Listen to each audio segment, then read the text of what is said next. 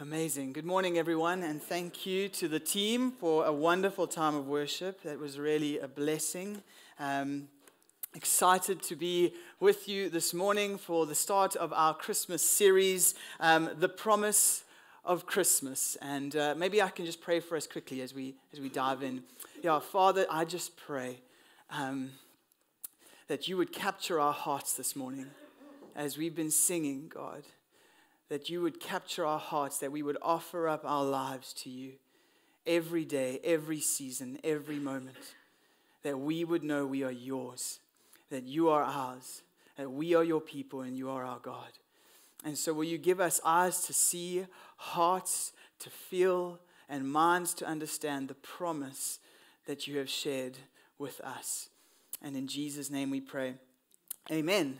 Amen. Well, I don't know what you think of when you hear the word promise, right? It's quite a common word we hear and use throughout our lives all the time. Maybe you think of the big promises, things we call vows, things like marriage and commitments maybe you've made to loved ones. Maybe you think of a promise like an oath. You know, we think of the Hippocratic oath. Have I said that right? I was worried I was going to say that wrong. Like medical oaths, or oaths you take as if you're in civil service or in sort of national security oaths to give up your life, make sacrifices. And what about maybe the most sacred promise of all, the pinky swear?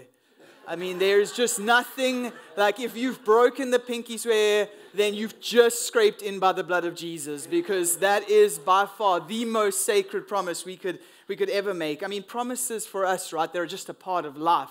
I mean, think of some of the promises we make on a daily basis. I promise to do the dishes. Or maybe you've heard this one, parents, I promise to clean my room, and whether that's been met, or I promise for my work to meet that deadline, to hit that target. We make these kind of vows, promises, oaths, at varying degrees of maybe importance, and we make them all the time. And for some of us, maybe we hear the word promise, and unfortunately, it brings up a memory of pain, because all of us, again, at varying levels, have experienced what it's like to go through a broken promise, or maybe to ourselves break a promise. And the extent of the promise often determines how much hurt we can feel, how sore it is. You know, if that promise was something really big, then breaking that promise or having a promise broken to us can be something that's really, really painful, because here's what a promise really is, and I looked at the dictionary, so I'm pretty confident in this. A promise is the commitment to an outcome.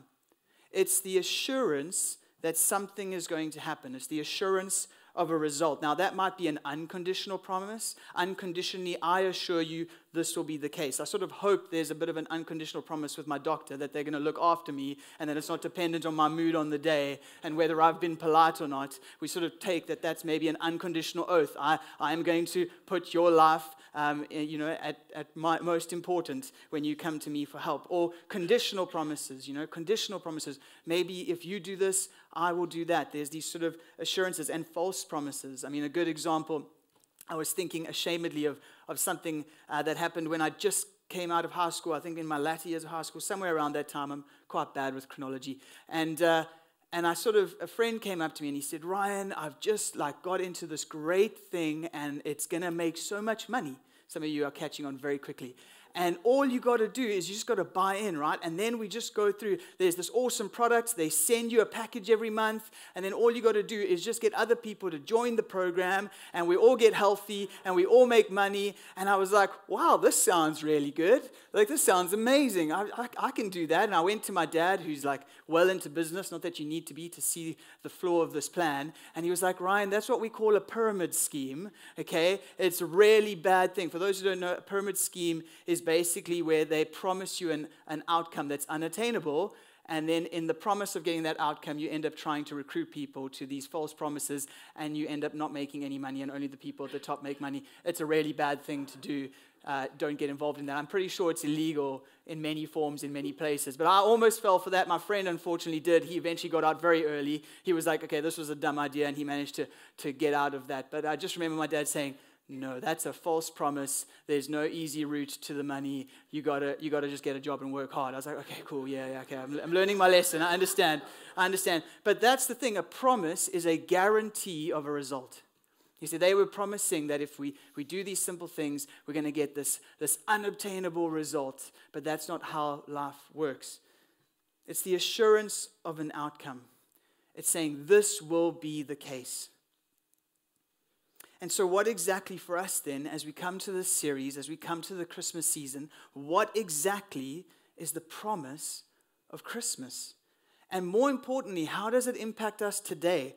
How does it matter for us today? What is the assurance? What is the certainty that God has given to us, His people, as a promise for us this Christmas and for every day after? As I was doing my research, I came across a guy named, I hope I say his name well, Jason DeRushi, and he just said this. He said, what we anticipate tomorrow changes who we are today. Like what we anticipate, what we expect tomorrow will change who we are and how we act today. That's why this matters. That's why knowing what we believe about the hope of God's promise impacts how we're going to live today. The outcome that we expect dictates our actions beforehand. You know, I was thinking of some places that this comes out. For me, the first example I thought of was when I was studying in university, and I used to do this thing that, you know, is probably not great, but it got me through, called spotting. Has anyone heard of spotting before? Okay, well, I'm going to teach you something that probably is not helpful.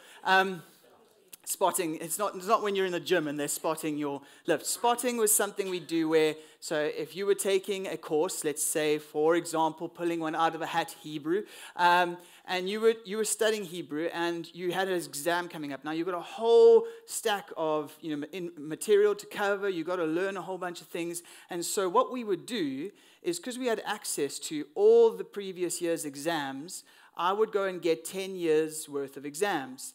And then I'd go and count all the times questions came up in those exams. So if I saw a question came up 10 times out of 10, well, I knew I need to know that one very well. If it came up 5 times, I need to know it, but maybe it's not as high on my list of like studying, sort of importance. And if it only came up once, I probably just didn't study it at all and hope it didn't come out. And so that was sort of the thing. The expectation I had impacted the way that some of you have a very low view of me right now. This is not going well. Jason, you need to take over. This is, I've lost them. Yeah, it's about managing your time and your resources effectively, okay? It did go badly for me. The reason I chose Hebrew is because that was one time where, my anticipation was wrong. And so in trying to do that, it went badly, and I ended up almost flunking my Hebrew paper. Greek's better anyway. Another time you see this is when you know that the fuel prices are going up. I mean, I used to see this all the time. Does anyone remember? Has anyone experienced this? You get this huge thing, the fuel prices are about to go up like so big, and then you try to go to the gas station, and there's like this massive queue because everyone's trying to fill up. Now, all of a sudden, we're trying to save a buck. Or I remember when we had a drought in Cape Town, and then people were going into the shops and buying like big jugs of water and trying to stock up because they go, well, we're anticipating a lack, and so we need to act now, and it's impacting who we are, it's impacting how we're living, and it's impacting our actions. And so what we anticipate when it comes to the promise of Christmas, what we anticipate when it comes to the promises of God will change who we are today. It drastically changes who we are and how we live today. And that's why this matters. If we want to find the rest for our soul and life to the fullest, then we need to grab hold of the promise of Christmas. We need to grab hold of the promise of Christmas. And to understand the promise of Christmas, we need to understand promise as it's taught in the Bible. Because this idea of the promise of God is actually not just a thread through the scriptures, it's one of the golden threads. I'm trying to make it sound important here because it is. Right? It's a golden thread. It's something that carries right through the whole Bible. And we know the biblical story. We know that God is a God who has always existed, creates out of His goodness, and then humanity rebels. And what we do in that moment, and this is important, is one of the ways the Bible speaks about that rebellion is that we invite sin into the world, and we invite specifically the curse of sin. It speaks about sin as a curse. at the consequences it has on this world and on us as humans and on us as people who are meant to relate to God. And so if you're reading the Bible, first book Genesis chapter 1 all the way through to Genesis chapter 11 is all about how God created, humanity rebelled, sin and the curse of sin was invited into the world, and we see a deterioration, that was terrible, a deterioration of the consequences of that. In the family unit, in the marriage, in humanity's relation to one another, in our pride, in society, there's this devolving of the curse of sin impacting the world. And then we get to Genesis chapter 12. It's coming, don't worry. Where God makes a promise to bless humanity again. Because the opposite in the Bible, the opposite of curse is blessing. At the end of Deuteronomy, that's what Moses says to God's people. He says, I place before you two choices, life and death, blessing and cursing. Following God's covenant would lead to life and blessing. Not following his covenant led to death and cursing. Right? That's how the Bible language worked. And so in the first time we pick this up, as God comes in Genesis chapter 12, we're introduced to a key character, Abram, who gets renamed Abraham. And he receives this promise from God. I will make you into a great nation and I will bless you. I will make your name great and you will be a blessing. I will bless those who bless you, and whoever curses you, I will curse. And all the peoples on earth will be blessed through you. Here's the key. God has made a promise to humanity that through this person, Abraham, he would restore the blessing that was lost because of the curse of sin. That when we rebelled, we invited the curse of sin into this world, and everything that's wrong with this world is because of that. But God gave a promise to this one person, and he said, through you, I will bring blessing again. Humanity will know my blessing.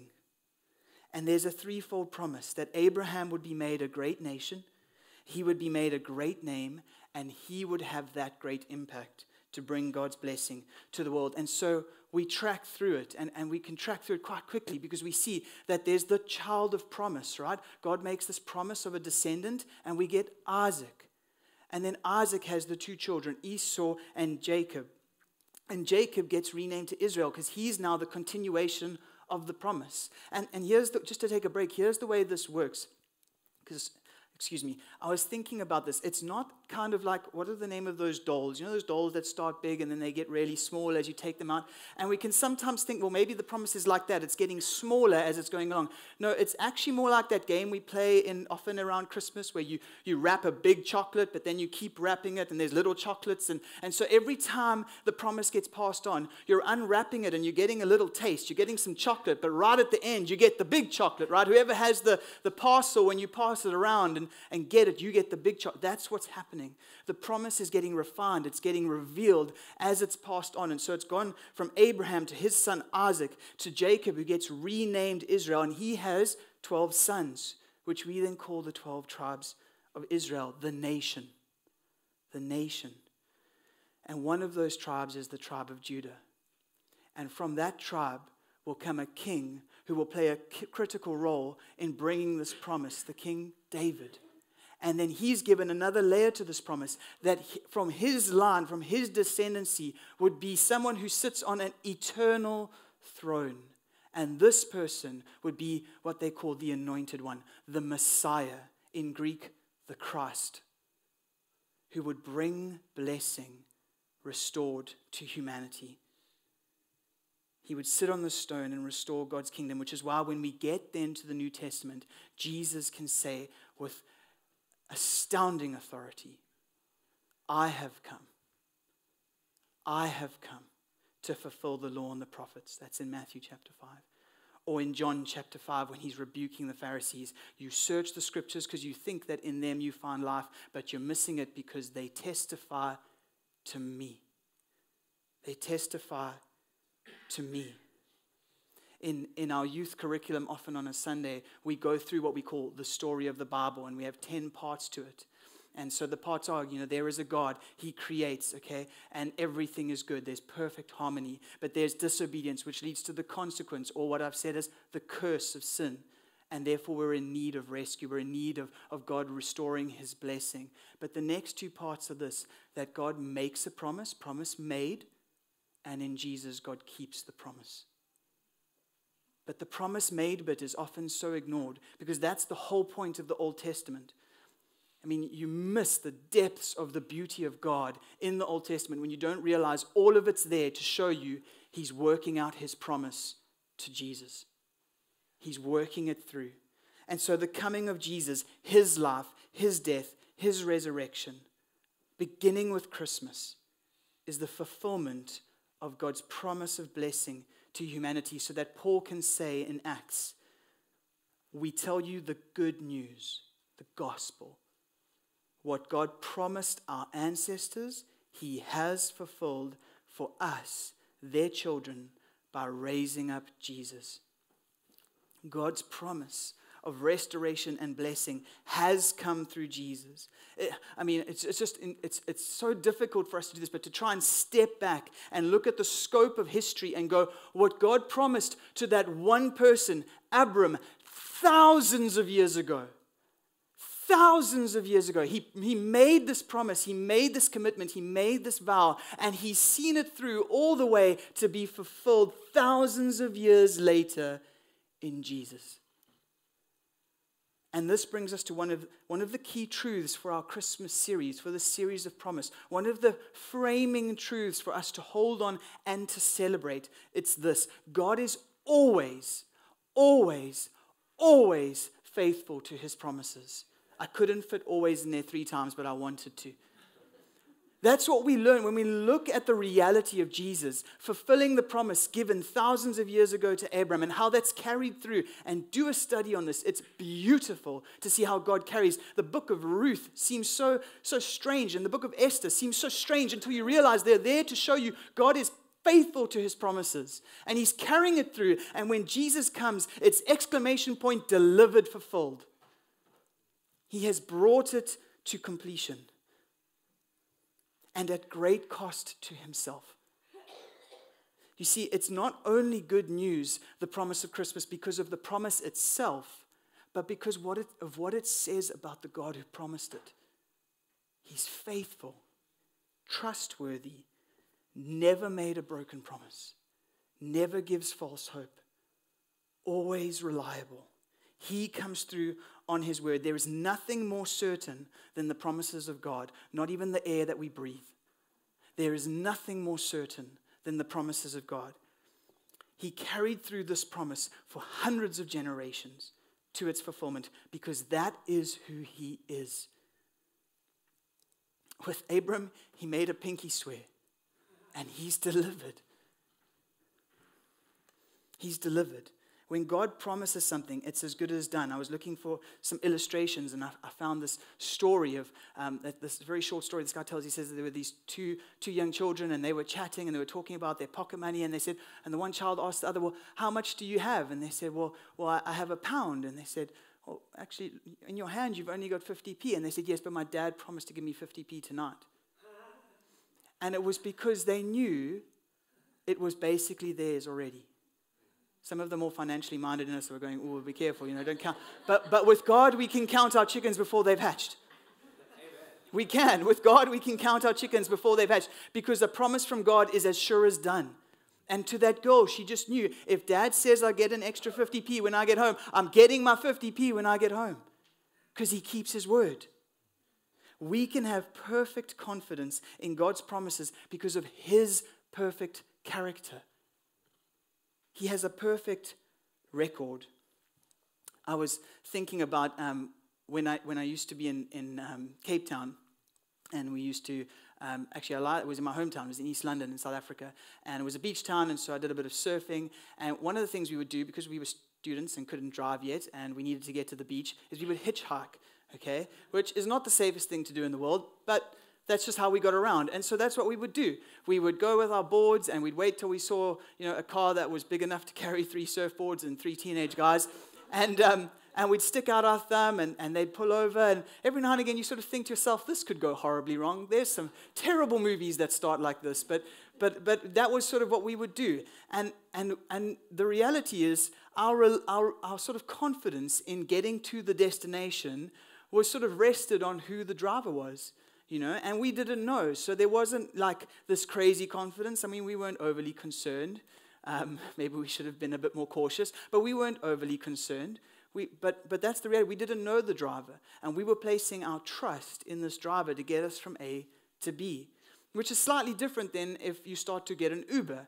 Because what do they have on these sort of travel apps? Well, they have reviews, and people can go and write comments. And so you can see, this person's done 1,000, 10,000 trips, and they've got a 4.9 star review, so they're probably a nice person. They're not going to kidnap me. This is going to be okay. I can put a bit more trust. But again, they're still a stranger. And then very different to when I was a kid waiting at school, knowing that my parents are going to come and fetch me. And that they would be there, except for that one time at squash practice, but it's okay. That's what we have therapy for. No parents are perfect. It's okay. I said I wasn't going to say that, but now it's happened. But again, the reliability I had in my parents to get me from school to home, from A to B, was just, the confidence was so much higher. So much higher. And it's because our confidence in the outcome is as high as my confidence was in the driver, the one who makes the promise to get you there. See, it's God's character, who He is, that gives us the confidence to know He will deliver on what He's promised. He will get us from A to B. And so this leads us to a key question, which we've almost half answered just in saying that. How do we access God's promises?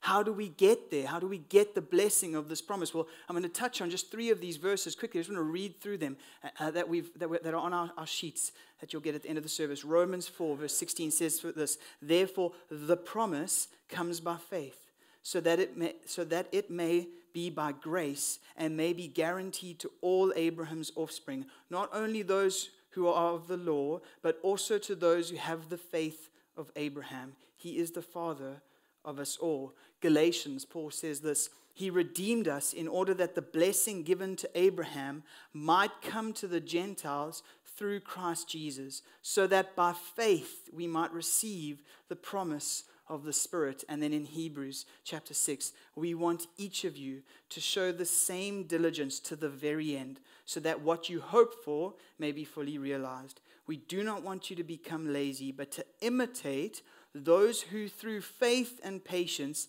inherit what has been promised." And you've probably seen there the key. The key is simple: faith.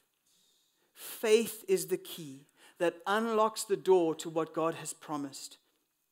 It comes by faith, the promise. It's received by faith, is what it says in Galatians. And then in Hebrews, we inherit it through faith. Faith is the key. But here's the thing, and it comes almost back to what I was sharing about the driver. Because it's important we get to the heart of what faith means in the Bible. Unfortunately, this word faith can be a little bit robbed of meaning because of how it's been used in religious circles. So it becomes something a bit different to what it actually means in the Scriptures. Because faith in the Bible is trust. It's trust. It's relational confidence or relational reliance. Do you see the difference? It's not just belief or credence. It's not just we agree with something. It's the same way as when your spouse or your child or your parent says, "I trust you." Relational confidence and reliance. And so going back to the driving thing, well, the level of trust that I had with the person who picked me up when I was hitchhiking was very different to the relational trust that I had with my Uber driver. Some of them are very friendly, but then vastly different to the relational trust I had with my parents when they would give me lifts. Because the trust and faith spoken of in the Scriptures is like the faith we have with a child that trusts their parent, not the same faith they have in their textbook. They might believe that their textbook is right and true and gives them good facts, but they don't trust their textbook in the same way they trust their mom or their dad. They don't trust in that way. And so the key to unlocking God's promise is relational confidence. Heart trust. Not, I agree with you, God. I trust you, God. You see, trust gets you in the car. And that's how you get the promise A to B. And if we don't get in the car, if we don't have trust, you don't get where you want to go. You don't get the delivery of the promise. This is our second key truth. For us to experience, to enjoy the promises of God, it requires of us faith, trust. He is faithful to his promise, and he is worthy of that trust. You see how these two relate? As we see the faithfulness of God, it's more easy for us to then be able to put our faith in him, because he continues to prove himself trustworthy. And so the promise of blessing given to Abraham, fulfilled in Jesus, is accessed by us through faith. We have faith, we get the promise of the restored blessing. But not just that.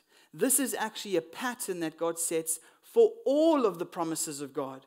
It's not just the promise of salvation, it's the promise of all of God's blessings that we get. So this is why Paul writes in 2 Corinthians chapter 1, verse 20. He says, for no matter how many promises, do you see that? It's not just the one promise, it's not just the promise of blessing and deliverance, not just the promise of salvation, all the promises of God in the Old Testament and in the New Testament, all the promises of God, what does he say? Are yes in Christ. They are yes in Christ. For no matter how many promises God has made, they are yes in Christ. And so through him, the amen is spoken by us to the glory of God. That's why we say amen in Jesus' name. Because it's in him that we have access to anything we ask or hope for. And so it's not just the promise of salvation, but the promises that God gives us. That as we place our trust in Jesus and daily place our trust in him, daily relationally rely on him, we have access to all the promises of God in his word. Every single one. The promise of blessing, yes. The promise of protection, yes. The promise of provision, yes. The promise of wisdom and guidance, yes, yes, yes. They are ours today in Jesus. They are. And we experience these as we trust in God. And some of you would be asking the right question then, but what when we don't? Well, what when we don't? What when I'm not protected? What when there's not provision? How do I deal with that? Is there a lack of my faith? Well, maybe. But there's definitely been some wonky teaching out of this passage. And here's the challenge for us. Because the reality of the Bible story for us today is that we live in an in-between time where Jesus has brought the promise, but its full realization hasn't been completed. Do you see that? There's this in-between time. Jesus has come, died, rose again, and so the promise has begun. Its fulfillment has begun, but it's not yet fully completed, which will happen when he comes again. And we call this in sort of theology, and you'll hear pastors, the now, not yet principle. That we have access to the kingdom now, but it's not yet fully realized for us just yet.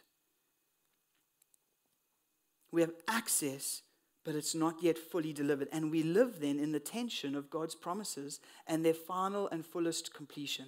And so here's the challenge. Here's my encouragement to us today as we go into Christmas and think about the promises of God.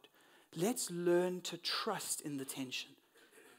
We need to learn to trust in the tension, because with the tension, right, there's always a danger we go too far one way or too far the other. So we've seen this. Maybe some of you have experienced where people have gone too far to the one way and they've said, well, all of God's promises are yes, which means we have it now. It's guaranteed ours, and if we don't experience it, it's our fault. And that leads to a lot of hurt.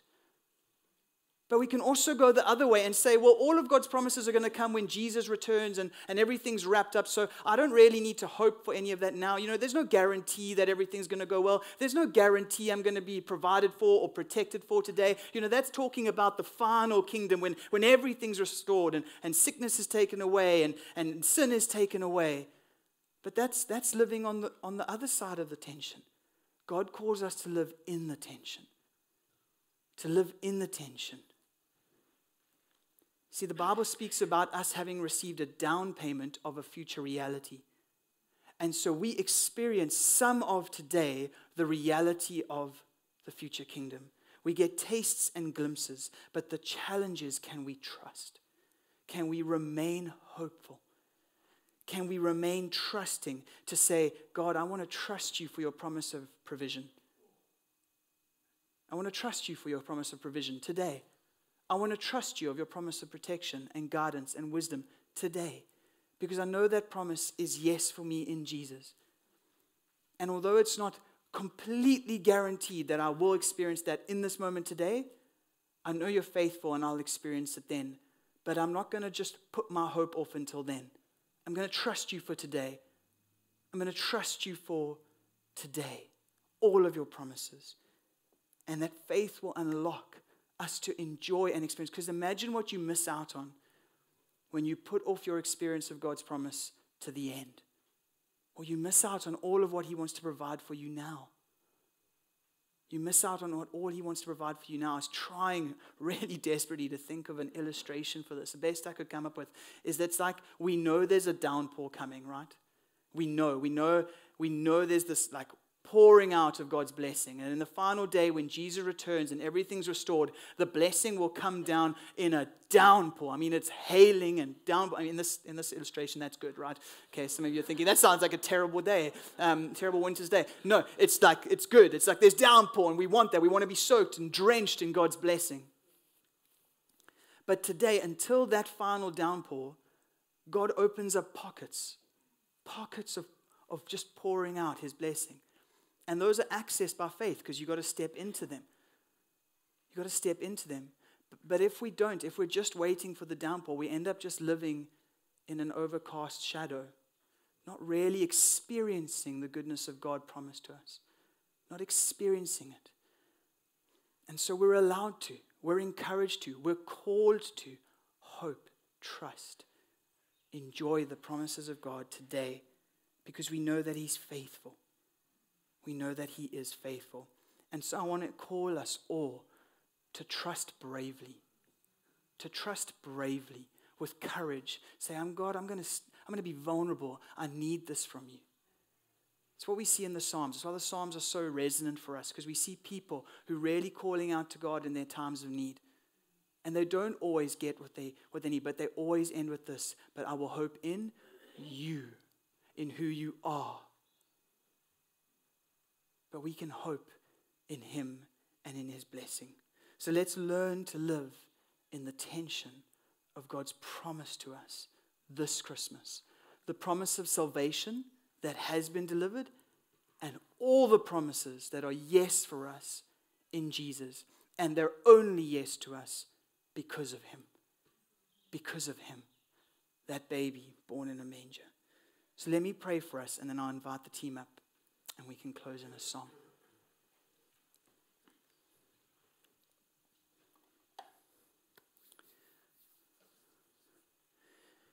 Yes, God, we know the challenge of living in tension, of being sort of holding two sort of difficult things together and trying to live and trust in that space.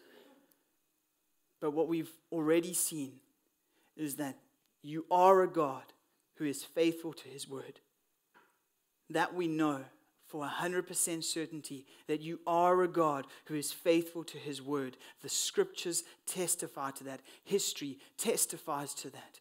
Jesus, His life, death, and resurrection testifies to the fact that you are a faithful God. And so we put our trust in you. And so we say with the person who said to Jesus, I believe, help my unbelief. May we have the courage to trust in daily moments for the things that we need from you, knowing that our access to them is only because of you, Jesus. But we know that we unlock that through trust. And so give us courage to trust you, God. Give us courage to trust you in every moment, in every day, with the promises of Christmas that we have in you. And God, we know there might be some blocks to that, and that's something we're going to explore next week. But we just pray, God, even before that, we just pray you would help us. Make us soft again, God, towards you, that we would get in the car and trust you, because you're our Heavenly Father, and you are faithful to your word. And we pray this all in Jesus' name. Amen. Amen. Why don't we stand, and we're going to close with a song.